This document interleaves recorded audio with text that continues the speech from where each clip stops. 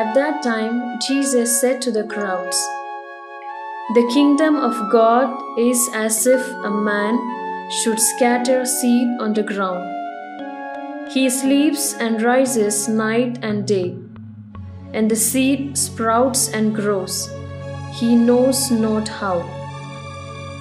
The earth produces by itself first the blade, then the ear, then the full grain in the ear. But when the grain is ripe, at once he puts in a sickle, because the harvest has come." And he said, "With what can we compare the kingdom of God? Or what parable shall we use for it? It is like a grain of mustard seed, which, when sown on the ground, is the smallest of all the seeds on earth. Yet, when it is sown, it grows up and becomes larger than all the garden plants and puts out large branches, so that the birds of the air can make nest in its shade."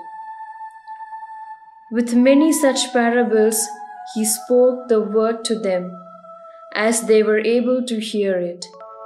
He did not speak to them without a parable, but privately to his own disciples he explained everything.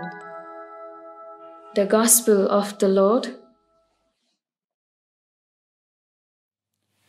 My dear brothers and sisters, today we have two parables told by Mark in today's Gospel, and both are images of the kingdom of God, of God's truth and love spreading among people all over the world. Both are taken from the world of agriculture, a world that would have been very familiar to Jesus' listeners. That is, the story of the seed that grows by itself and the story of the small mustard seed which grows into the biggest shrub. First, the story of the seed which grows alone. The farmer who plants the seed knows the process. To ensure a good harvest, he has to plant good seed at the right time, keep the field free from competing weeds and harmful insects. As much as they try to control these factors, farmers are ultimately dependent upon God for more fundamental things: the land, the good soil, the rain, and sufficient light. The farmer knows how to wait. He does not cut down the grain before it is time. But he does not know how the soil, the rain, the sun, and the seed have this force or strength to make the plant grow from nothing until it bears fruit. This is how the kingdom of God is. It is a process. There are stages and moments of growth. It takes place in time. It produces fruit at just the right moment. But nobody knows how to explain its mysterious force. Nobody, not even the landlord, only God. Once the seed is sown, God cares for the growth. Secondly, the story of the small mustard seed which grows and becomes big. The mustard seed is small, but it grows, and at the end, the birds make their nest in its branches. This is how the kingdom of God is. It begins very small, it grows, and it extends its branches.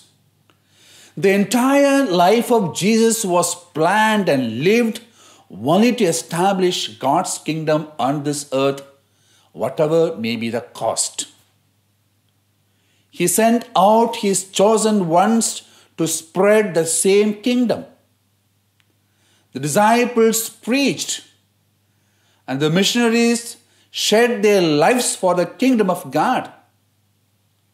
It is grown with so many branches and keeps on growing and will continue to grow. My dear friends, both of these parables are words of encouragement to a struggling church living in small, scattered communities and surrounded by hostile elements ready to destroy it. How amazed would the Christians of those days if they could see how the seed has grown and spread to different parts of the world, of whose very existence they were totally unaware. Today, we still need to have their trust and confidence in the power of the kingdom to survive and to spread. If we allow God to work in us, we will grow, even though we may not be aware of it at the time. The seeds in these parables are meant to show that great things come from small beginnings. Let us pray. Lord Jesus, we pray for all the missionaries who work in different parts of the world to establish God's kingdom.